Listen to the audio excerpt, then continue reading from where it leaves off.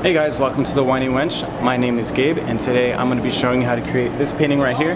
Now we only need 3 brushes to paint this. We're going to need one fat brush like this. And this is about a 1-inch fat brush. I'm going to name him Megatron. And we have this brush right here, which is like probably about an 1/8 inch round brush. I'm going to name him Ignacio. And finally we have this tiny little detail brush and his name is Tika. Let's do it. Let's take Megatron and dip him in the water, and we're going to start filling up this background here with black.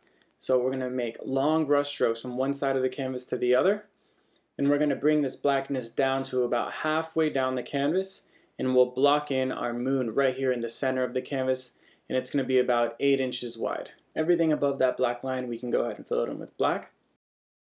Wash off Megatron. We're going to clean him off, put him in his bathtub, swirl him around. You want to get all the black paint off of there because the next color we're going to use is pure white. And we'll take that white paint and we'll make one line right underneath our horizon line right there. So then we can take a scoop of our blue paint, put it in the middle, take a scoop of our white paint, and we're going to mix it together, and we're going to be making a nice light blue color. So now we can take Megatron and put him in this light blue paint right here, and we'll make one line going underneath that white line that we made earlier. And we want to slowly bring it up into the white. So going from one side of the canvas to another, we're slowly going to bring our brush into the white so it naturally creates this beautiful gradient from light blue to white. Let's bring that light blue down a little bit, about 4 inches down. Now take a little bit of blue and add it to that light blue that we made. We're just going to make a little bit of a darker blue, like right in the middle. And we'll take our brush and we'll make a line going across the bottom of the light blue. And with the same strategy, we're slowly going to bring it up into the light blue so it naturally mixes together and creates this nice gradient from this medium blue up to the light blue. And we'll just bring it down. We're about 4 more inches down here. You should have about 3 inches left of white on the bottom. And now let's go ahead and clean off our brush, and the next color we're going to use is natural blue, so the pure blue. And we're just going to make one line going on the bottom of that lighter blue that we made. And we're slowly going to bring it up so it naturally mixes together, and we have this really nice gradient going from true blue to light blue to white. Let's clean off our brush one more time, and we're going to be using the true blue. And I'm just going to go around the moon and make some horizontal lines. And I'm just going to fill up the space around the moon. I'm not really going to bring this blue out into the edges because this is supposed to be like the glow of the moon is shining a little bit. So, I want the light to get a little bit darker as it goes. And now we're ready for the fog! The fog! You can go ahead and put Megatron into his water cup, and the next brush we're going to use is Ignacio. And we'll put a little bit of white paint on him, and we'll just take our brush, and in a circular fashion, we're just going to go across the right side of the painting. And I just have a little bit of white paint, and I'm slowly going to bring it up, up, and up, and up in this circular motion until it naturally just starts disappearing into the background that I made. And then you're going to use this method to make the paint be less and less opaque and give you that cloudy, wispy, foggy texture. Go ahead and do the same thing on the left side as well. And we'll take Ignacio, and we're going to make our moon nice and round again so we can flesh out all those little bumps and imperfections in our moon to make it nice and round. And I'll also go over my fog a little bit more too. Add some highlights in there. And now we're ready for the rock. So we'll go ahead and find the center of our canvas, go down about 2 to 3 inches and put a little black mark right there. And now we'll go just under our fog where the fog kind of meets like the white water, and we'll put a nice little black mark right here. And now our job is to connect those 2 black dots with a jagged line right there. And now go to your left side of the canvas and go down about 2/3 of the way on the left edge and make a nice black dot right there. And the last little marker we're going to make is right here, 1 inch from the bottom, about 2/3 from the right. And we're just going to connect these two with a little rounded hilltop right there. And now we'll go ahead and just make this shape right here. Make sure we have a nice little cove.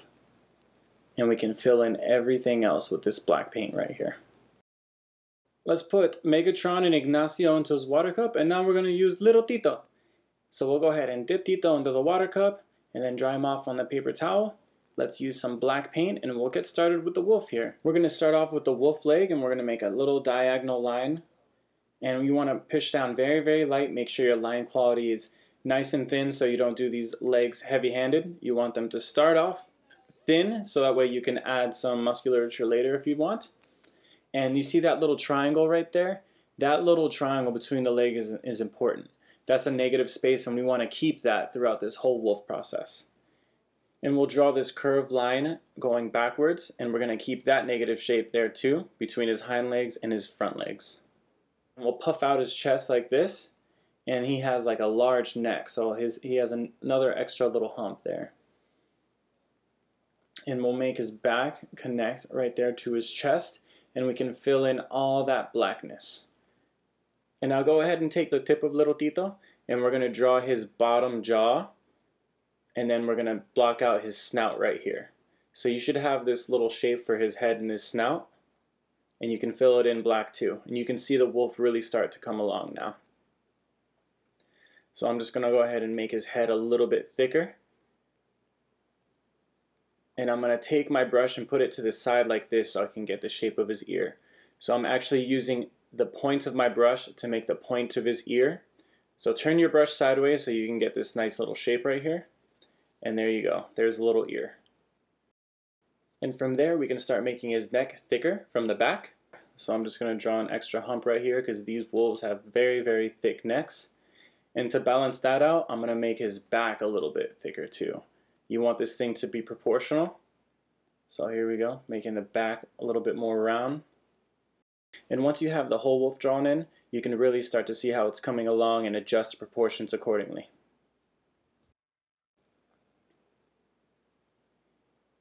Alright, so we're just going to flesh out some areas, smooth out his neck a little bit here. I'm going to make his chest a little bit lower, so the chest line goes right into the belly of the beast. And then we can take our brush and draw a little hump right here for his foot. This is where his foot's going to go. And now we can start adding some musculature to his legs, making him a little bit thicker, because the legs feed the wolf. So I can just use the point of my brush and follow it up and just make it a little bit thicker near the top of the leg. And I'm going to do the same thing to the front leg as well to make them even and proportional. And we'll go ahead and smooth out the neck and the chest area, make it a little bit more gradual and not such an extreme hump. Congratulations, you are done with the wolf. And now it's time to do these little grass blades. So you can take Little Tito, and we're going to point him up so we can use the tip of the brush, and we're just going to make some little grass blades. And now you can make them different sizes, some long ones, some short ones. And some of these actually have like little leaves and flowers. So you can just draw a series of dots on either side of them to make those. And with some of these, they all end up at the same point on the bottom.